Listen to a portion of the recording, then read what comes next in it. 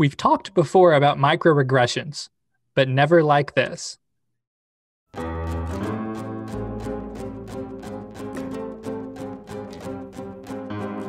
As you might be aware, or maybe not, microaggressions are subtle verbal or nonverbal insults. These may be committed consciously or not toward a member of a marginalized group. For example, locking your car door just before someone different walked by, that would be a microaggression, right? So commonly, microaggressions are discussed in relation to race and ethnicity. But did you know this is really only one kind of microaggressions to be watching out for? So today we're going to expand our conversation to another kind, those related to disability.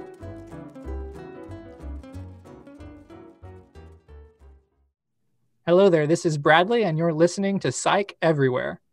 This episode is brought to you by a special Psi Chi partnership with CSPP Alliant International University. If you'd like to learn about graduate programs at CSPP, be sure to check out the link in the show notes for this episode.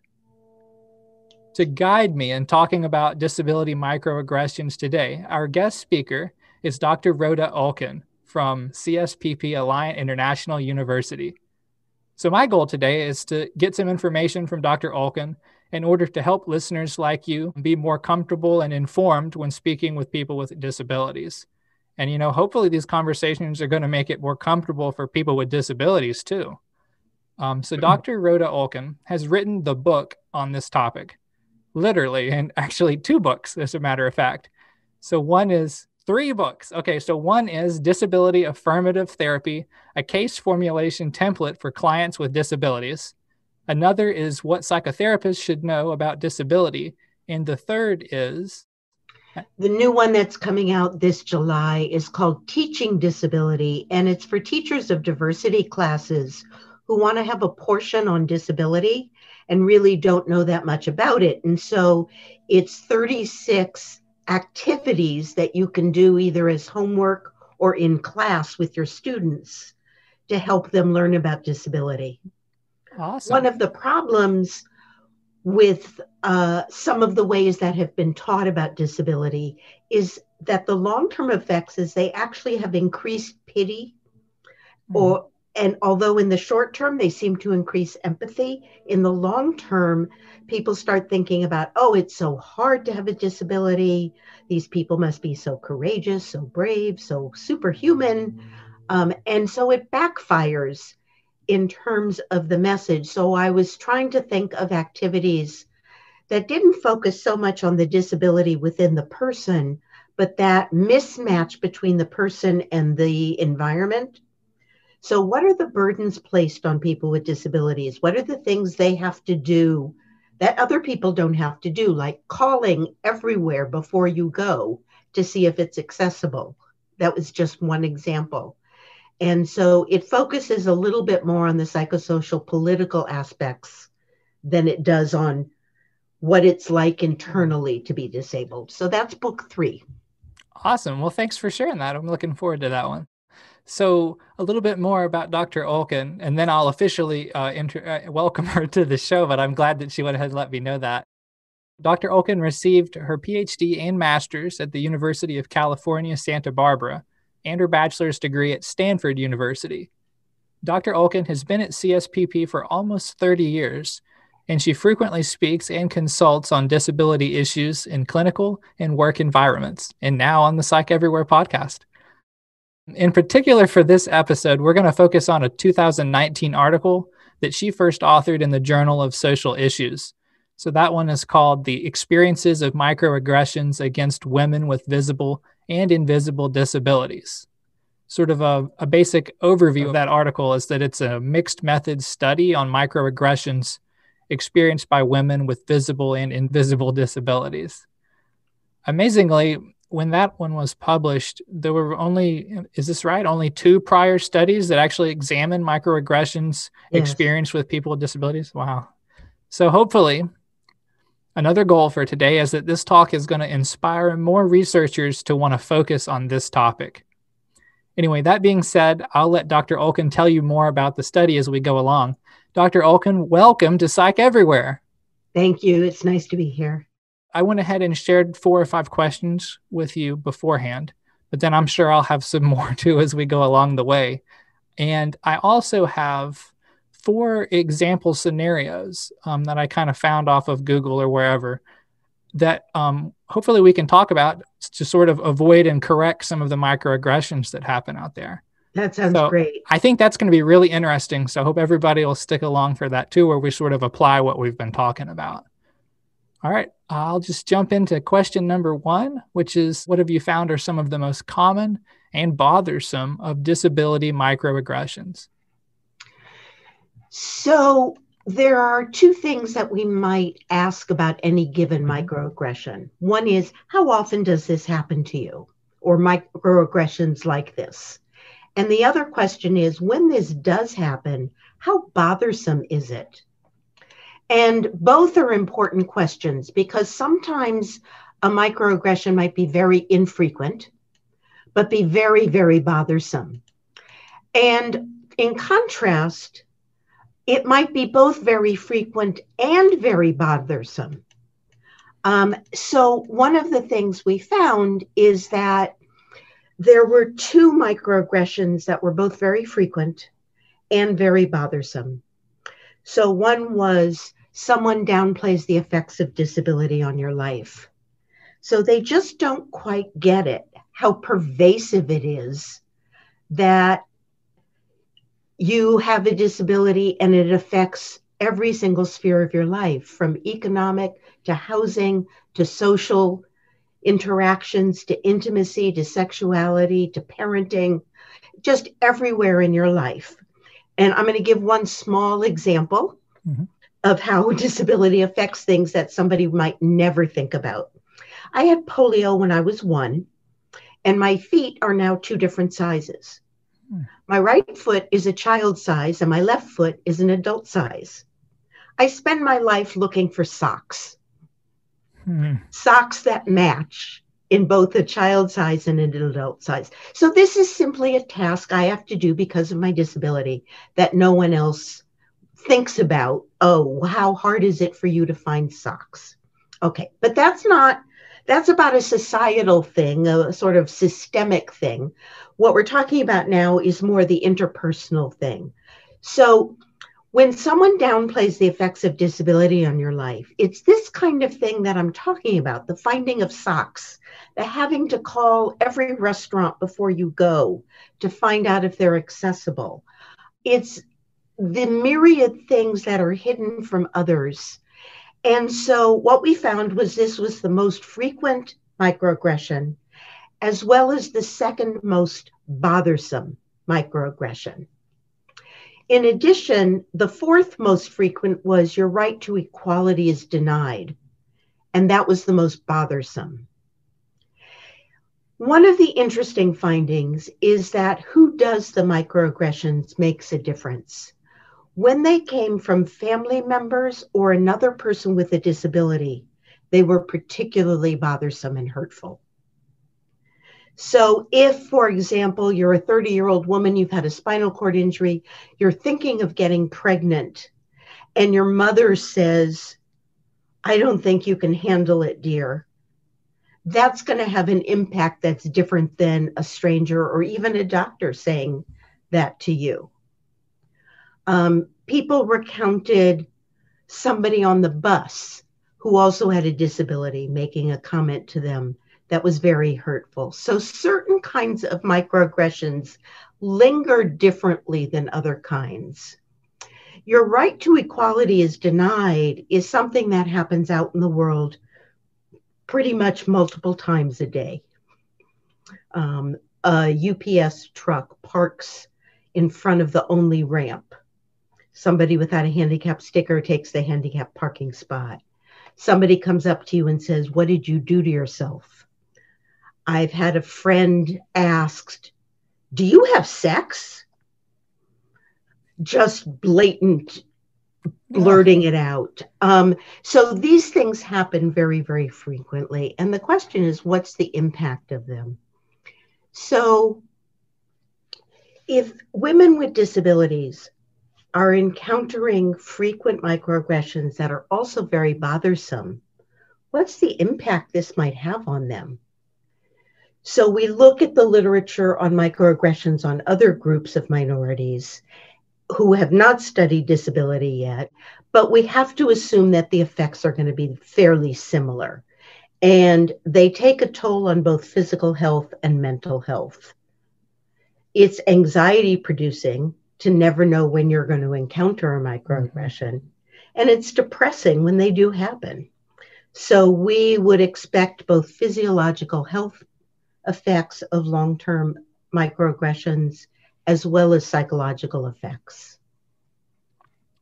Wow. So your 2019 study, it also found two new forms of microaggressions, which I thought was really interesting. Could you elaborate on those as well?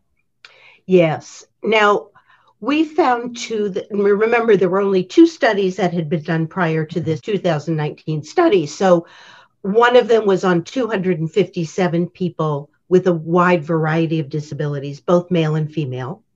And the other was a small study on 12 males and females with disabilities. We wanted to see if microaggressions are gendered, that is, the intersectionality of both disability and being female. And we found two microaggressions that had not been talked about before.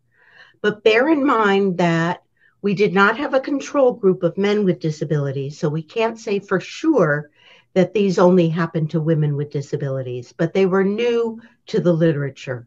The first one was something along the lines of, "You're too pretty to have a disability." Something about the way the person looked and attractiveness seemed counter to the idea that they had a disability. It's hard to even explain because it doesn't make any sense, but we heard that a lot from various women with disabilities. And the second one was being disbelieved about their symptoms. And I think there's two things at play here. One is studies in medicine do show that women have a harder time being taken seriously when they report symptoms.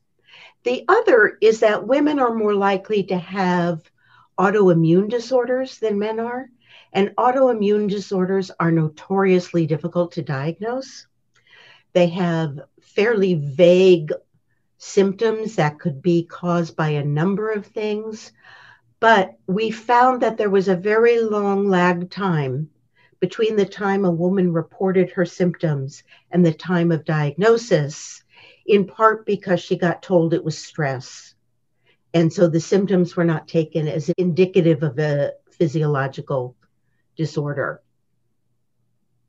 Well, we've only covered the surface of this really, but just based on what you found just there, these I think we talked about four in particular microaggressions. What research do you think is needed next, like so that we can figure out what to do with this and how to improve this?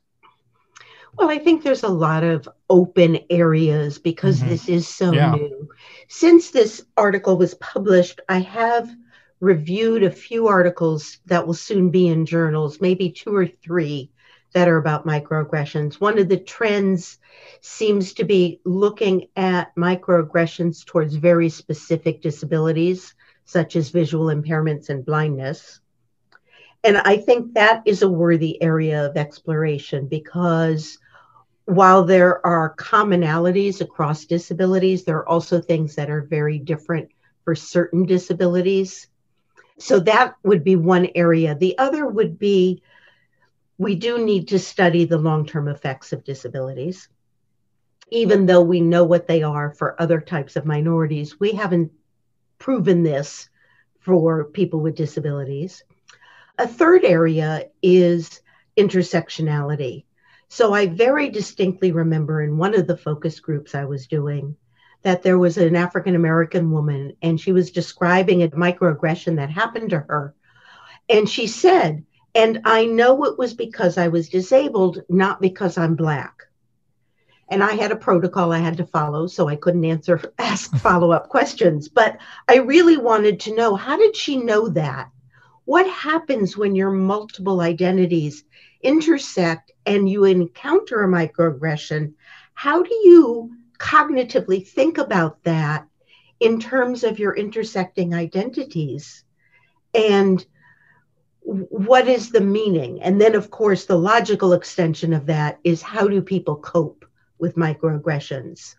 One of the things I see in my clients is that when they become aware of the concept of microaggressions, which is very well known in psychology, but not so much to your average client, they start to notice each and every one. And then what happens is you realize if you don't ignore some of them, you're not going to get through life very well. You simply have to ignore some number of them to just exist. And then how do you prioritize which ones need your attention and what you might do about it? So I think all of these are very fruitful areas for further research. I'm thinking that already in this conversation, and we're really just in the beginning, you've probably inspired some people listening to want to get involved in this. So, say there was an undergraduate student, what advice would you have for them to get involved in research like this? Well, obviously, I'm going to plug my program for Yeah. several reasons. One is the Psi Chi program in Emeryville at CSPP has graduated more students with disabilities than any other program in the country in clinical and counseling psychology. So we have some expertise in really developing accommodations at the graduate school level for people with various disabilities. Secondly, we're very lucky to have in our Emeryville campus 2 faculty who specialize in disability, myself and Megan Carlos, and that's highly unusual. 1 is unusual, 2 is very unusual. And third, this research that we've been talking about was funded by the American Psychological Association. And I was able to partially support the 3 students who worked with me on this research. Next year, I have ongoing research that I'm going to be doing about the experience of graduate students with disabilities and what they would like their instructors to know that would help them pedagogically. And I'm already working with a student on that. We're going to interview 187 students with disabilities at all of our campuses. And so I would be very eager for more students to join in that project. So there's a lot of ongoing work that students could become involved with. So, what are some microaggressions that women with visible disabilities faced in your article, but not those with invisible, or the other way around? When people had visible disabilities, the number of comments from strangers is very noticeable. I know this in my own life. Just going to the grocery store, going about my day, somebody's going to make some kind of comment. When I use my wheelchair, the comments are things like, you're going to get a speeding ticket, or you drive that so well, or don't run me over. And I just mostly ignore those because they happen so often. And we had a woman who was a little person in one of the groups, and she said every week, at least one person, stranger, comes up to her and picks her up. Imagine how intrusive that must be. Yeah. Yeah, I know it sounds unbelievable, but this is her experience, which I well believe.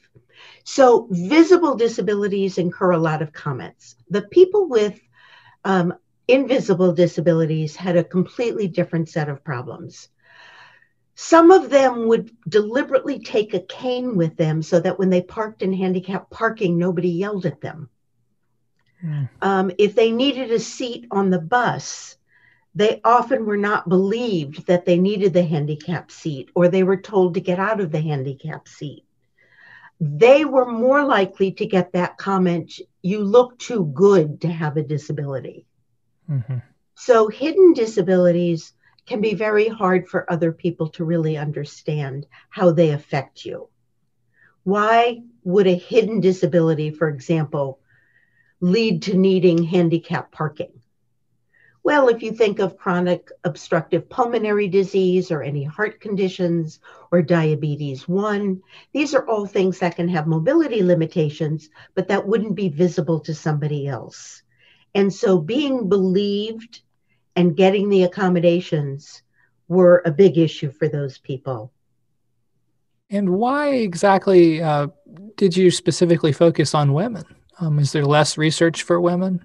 This was. There is, in general, less Mhm. research on women with disabilities than men with disabilities. Margaret Nosek is one of the primary research, now deceased, unfortunately, but she has done a lot of research on women with disabilities. But I think that where the field needs to go is to stop thinking about disability as the only attribute of the person, as Mhm. if they have no other characteristics, and that we have to start thinking about disability in context. And both women and people with disabilities are considered minorities. And so we were interested in the intersectionality of these two minority statuses. It would have been lovely to have a comparison group of men with disabilities, but that was Mhm. really beyond our scope. But in general, I think the direction of disability research has to really start thinking about the context. There are lots of studies that report the demographics of the participants, but they don't do any analysis breaking out those different demographics. And I think we need to start fine tuning our research Mhm. more. Since this is Pride Month, are there unique microaggressions for like LGBTQI people who might also have a disability? Because you mentioned already race. Well, I don't claim to have expertise in this, but Mhm. I did do a study with a colleague on gay men with disabilities, Mhm. where we interviewed 10 men with disabilities in the gay community.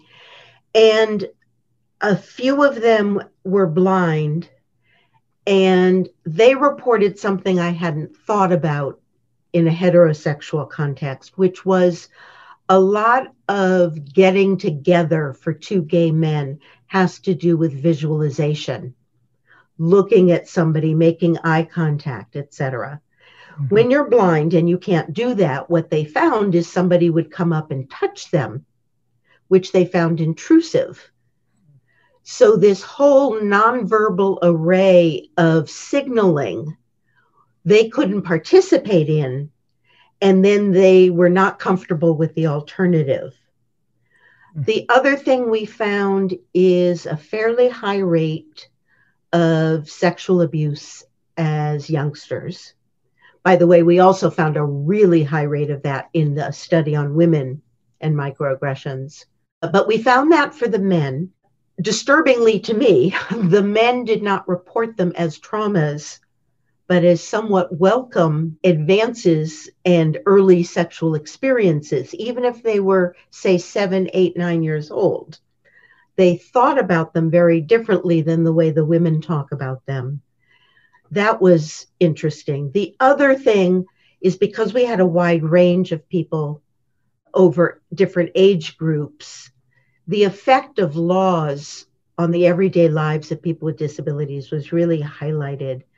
So, where children were sent to school, whether they were segregated, like particularly the blind men being segregated in special schools. Mhm. But I think a commonality we found is that when they came out as gay, the mothers in particular would say something along the lines of, "Oi, you have a disability and now this." Mhm. It's like too much.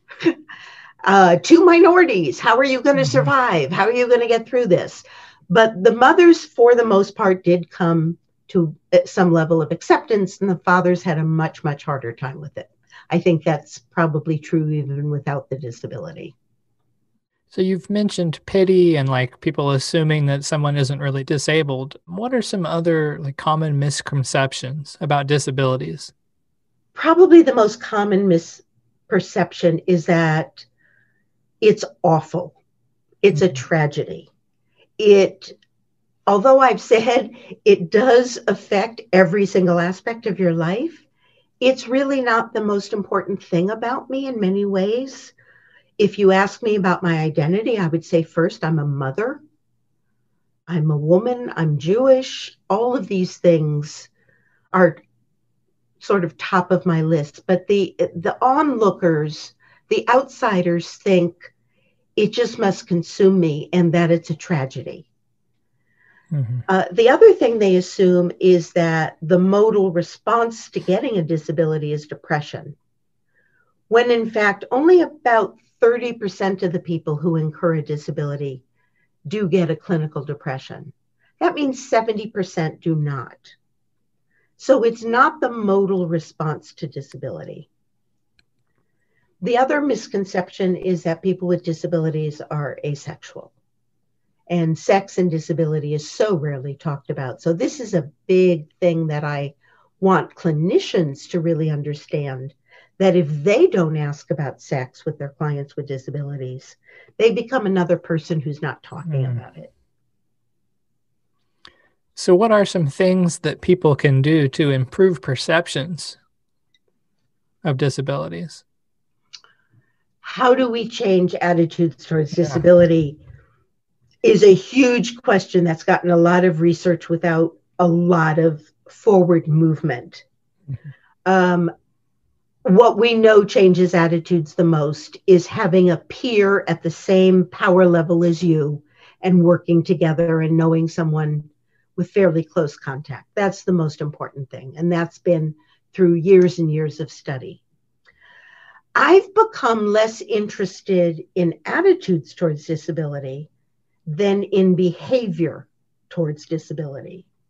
And how do we change behavior? So for the woman, the little person who got picked up, I don't care what people think. I want them to stop picking her up. Yeah. I want people to stop parking illegally in handicapped parking spots. Now, it may seem that in order to do that, we have to change attitudes, but I don't think so. I was looking at the results of a poll that talked about how Americans feel about gender marriage equity. Mm-hmm. The law changed first and then attitudes changed. We've seen that over and over again. Law has to be out ahead of attitudes, and then the attitudes catch up. So I would like more laws for protection of people with disabilities, and then attitudes to catch up. Attitudes towards disability, both implicit and explicit attitudes, have not changed one iota. They're still overwhelmingly negative. So how did you become interested in this research personally? Or if that's too personal, we can skip that. That's okay. I think like a lot of people, I started to study my own issues. I had polio when I was 1. So it's been lifelong for me. And I've really had a lot of time to think about what has been the effect. How do I get treated? What are other people's reactions? And then I did my dissertation on that. And then I left it for a while so that I wasn't the disabled researcher. But I came back to it because my feeling, honestly, is if people with disabilities don't do this, who will? Rehab psych is somewhat peopled by straight white males to an amazing effect. This is the only minority group where you're not expected to be a member of that group, to be a researcher or a clinician with expertise in that. Every other minority group, you're part of that minority. But that's not true for disability. Disability experts are not necessarily people within the community. And so that's been one of my driving forces, is I'm an insider. I bring different assumptions and perspectives to the research and to the clinical field. And so my overriding goal is how can I train more clinicians to work with clients with disabilities in a way that's more disability affirmative? Because if 50% of all families in America have at least one member with a disability, virtually every clinician is going to see people with a chronic illness or disability. So I would like them better trained. So are you ready to do these 4 example scenarios? I would love to. Okay, I think this should be interesting. I looked all over Google and looked for, in forums where people said, oh my God, I did this, I shouldn't have, what do I do? And and then a whole bunch of people would comment all these answers. You need to correct it. You need to avoid the problem. You need to da da da da. And I thought, let's take these problems, let's bring them to someone who's an expert in this. So the first one that I came across, someone said, my company goes on this annual hike, and now they have an employee who's in a wheelchair, and they're wondering, like, what should we do? Should we approach this person and invite them anyway? Should we try to talk to the whole company wide and change the event around so that it would be more accessible? Like, what do you think? That's a great example. So there are many, many trails that are wheelchair accessible, and there are maps put out of how to find them. The state of California, for example, has such a map. And I would ask the person arranging the hike to be the one to have to do the research. It's not fair to make the employee do that. None of the other employees have to do that. So if they do a little research, they can find a wheelchair accessible hike. And then there's no issue. When they invite the employees, they simply make a note. This is a wheelchair accessible hike. Mm-hmm. Wonderful. And here's another one I came across. And actually, when I read it, I thought, yeah, I've experienced this. I've done this myself. I was listening to someone, they were talking to me, and I didn't quite understand what they were saying. And I'm pretty sure I did the wrong thing, right? I let them keep going, thinking I'll avoid any discomfort. I'll figure out what they're saying. And, a couple minutes goes by, and then I had to stop them and say, and then at that point it was awkward, and say, I need you to go back a good bit here. So what should a person do when you're not understanding someone? This is a somewhat common thing for people who have any kind of speech impairment along with their disability. And for some of those people, it actually is hard for them to talk, and they don't want to be talking unless they're being understood. So it is okay to say, I'm having trouble understanding you. Would you mind slowing down? Is it okay if I interrupt you, if I miss something? To have a conversation about the process, to together decide, how should we handle this? Mm-hmm. So it's not their problem, but it's our problem. And then sometimes if you miss a word, you might have them spell the word or use a different word. What you don't want to do is finish their sentence for them, but do let them talk. Right. Here's an example where the person said the wrong thing. They accidentally said, "see you later," to a blind person. And then there's that awkward pause or whatever, where I guess they were both realizing what he had said. So should this person go back and address this or move on? How do you handle when you put your foot in your mouth? Things like that. Actually, there was nothing wrong with that. You can say, "see you later" to a blind person. It's a common expression, and the avoidance of the expression is probably going to be more noticeable than just saying it. One of my favorite cartoons is a person in a wheelchair on an elevator, and everyone else in the elevator is looking up at the ceiling going, "don't stare, don't stare, don't stare."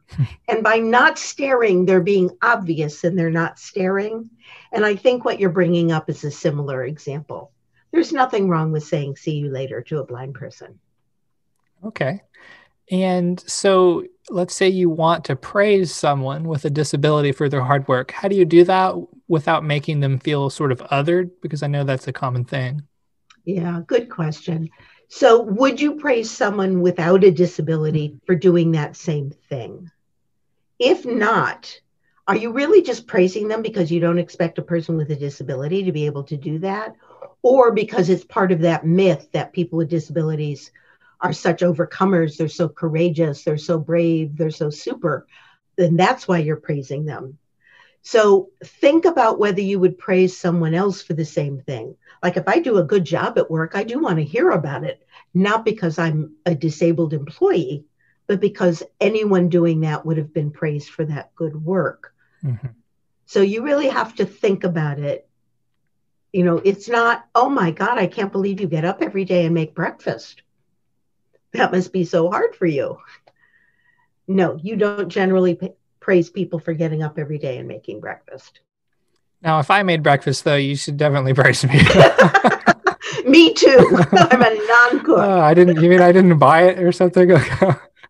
So I wanted to end this on a positive note because I realized as I was writing these questions, like I'm pointing out all these potential problems, and that's not how I want to do this. I want to make sure that we shine a positive light as well. So could you share, do you have a mentor or just someone who really inspires you with a disability?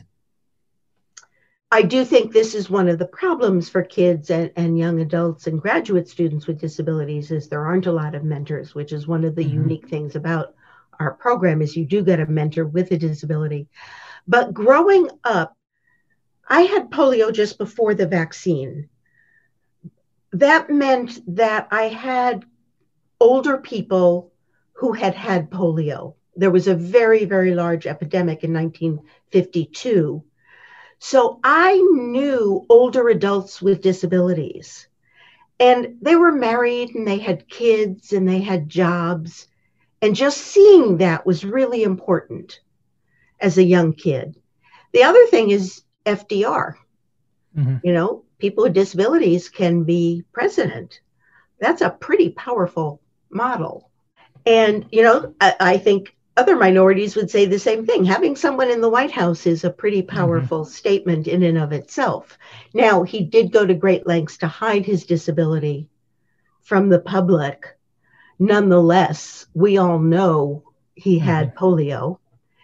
And then there were the people in the early disability rights movement, many of whom I met and who went on to be leaders in the field. People like Ed Roberts, a name that's extremely well known in the disability community, but not as well known outside of it.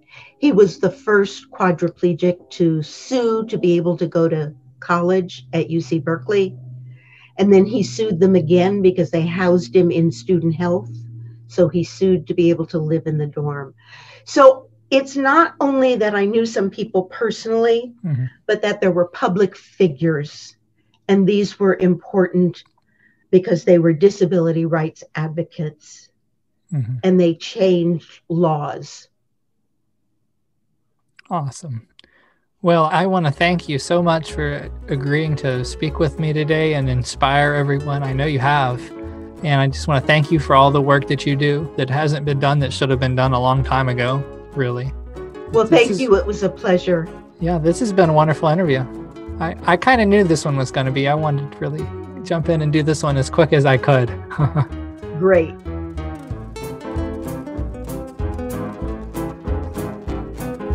You've just listened to Psych Everywhere. This episode was brought to you through a Psi Chi sponsorship with the Alliant International University, California School of Professional Psychology, that's CSPP.